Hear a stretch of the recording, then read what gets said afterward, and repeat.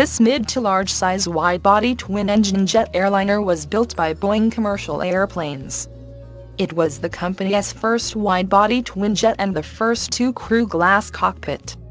The 767 was designed similar to the narrow-body twin-jet Boeing 757, which allowed pilots to obtain a common type rating to operate both aircraft. Entering service in 1982, the 767 was initially used for domestic and transcontinental flights, until it demonstrated its reliability, and it soon became used for extended overseas flights. It was later expanded to non-stop service on medium to long-haul intercontinental routes. With its increasing popularity in the 1990s, the 767 became the most frequently used airliner for transatlantic flights between North America and Europe. As of March 2015, Boeing has received 1,114 orders for the 767 from 74 customers, and 1,072 have been delivered. A total of 795 767s are in service, with the 300ER series being the most popular. Nicknamed the Jumbo Jet or Queen of the Skies, the 747 is a wide-body commercial jetliner that has a distinctive hump upper deck along the forward part, which makes it the most recognizable airplane.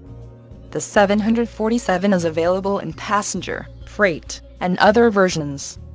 Introduced into service in 1970, it was manufactured by Boeing's Commercial Airplane Unit, which was the company's first wide-body airplane produced at the time.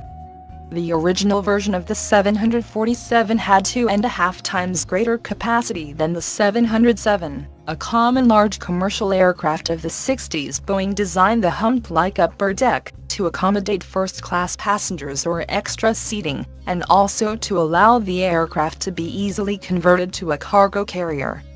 Boeing did this because the company expected supersonic airliners to render the 747 and other subsonic airliners obsolete, while the demand for subsonic cargo aircraft would be robust well into the near future. Although most of the 100, 200, and 300 series are retired from passenger service, a few are still used for freight. As of January 2015, 1,502 747s have been built since its introduction, with many more on order. Manufactured by Airbus, this short to medium-range narrow-body twin-engine jet airliner was introduced into service in 1988. The A320 can accommodate up to 220 passengers, and has a range between 3,100 to 12,000 kilometers, depending on the model. It was the first aircraft to use a side stick, and the first to use the fly-by-wire flight control system. Despite its competition with the Boeing 737, 717, 757, and the MD-80, it has become popular with airlines including low-cost carriers such as EasyJet.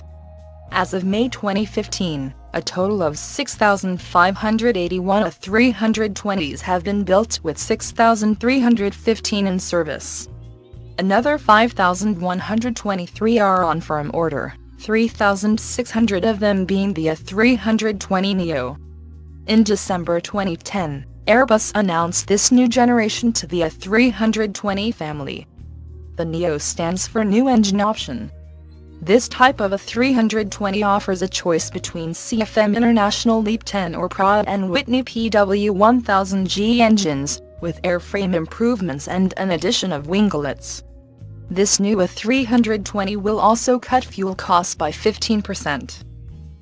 Derived from the Boeing 707 and 727, the 737 was developed by Boeing as a shorter low-cost twin-engine airliner.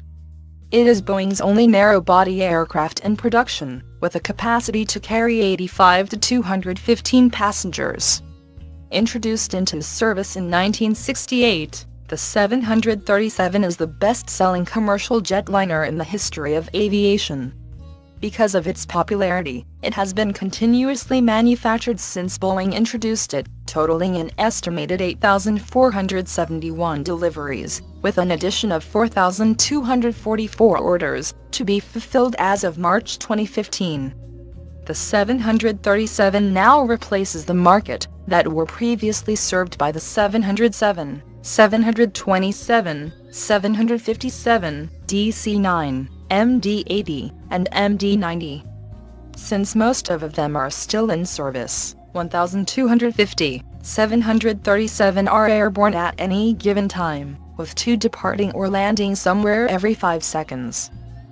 Known as the Super Skywagon, Skywagon, Stationair, and Super Skylane, the Cessna 206 is a single-engine general aviation aircraft that is used in commercial air service or for personal use. Originally developed from the retractable gear Cessna 210, it was introduced in 1962 by Cessna, and has been continuously in production ever since. As of 2006, there is an estimated 8,509 Cessna 206 that have been built.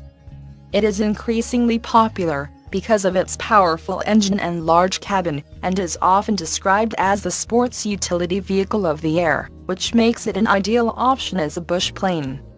It is also used for other activities, such as aerial photography, skydiving, and other utility purposes. The Cessna 206 can also be modified to have amphibious floats or skis, and also fitted with luxury appointments for use as personal air transport.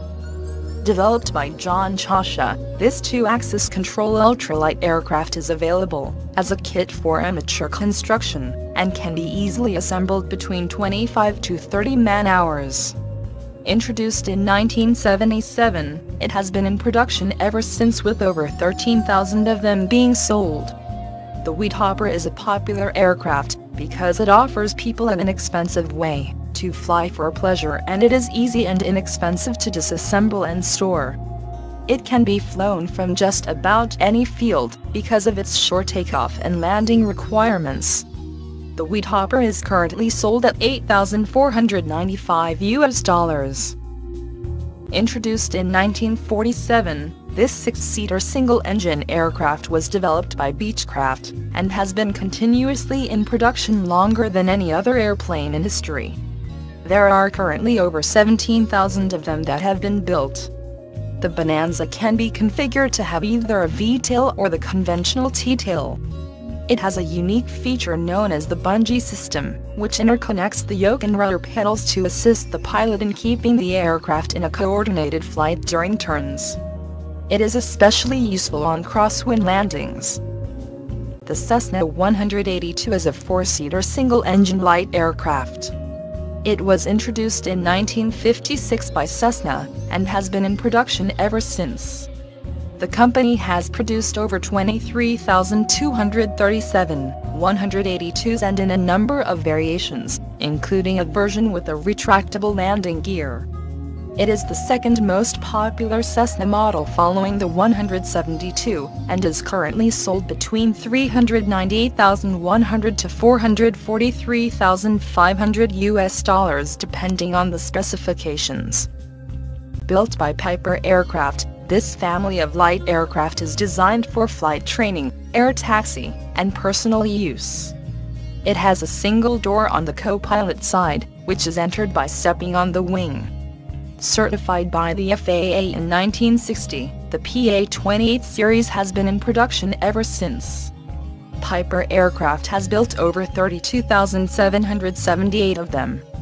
Current models are the Arrow and the Archer TX and LX.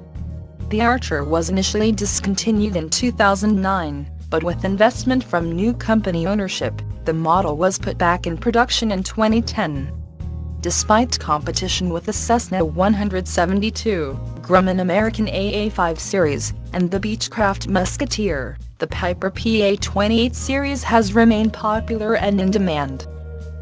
This 4-seater single-engine fixed-wing aircraft was introduced in 1956 by the Cessna Aircraft Company. Because of its popularity and longevity, over 43,000 Cessna 172s have been built, making it the most successful aircraft in history. Its airframe design hasn't changed much over the course of its history.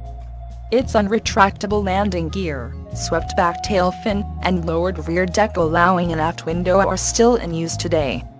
In 1958, the Cessna 172 was used to set a flight endurance world record. The record still stands today.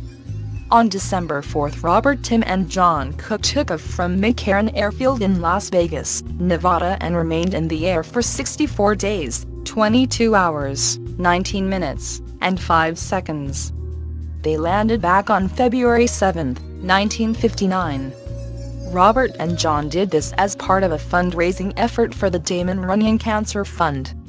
The aircraft is on display in the passenger terminal at the now McCarran International Airport.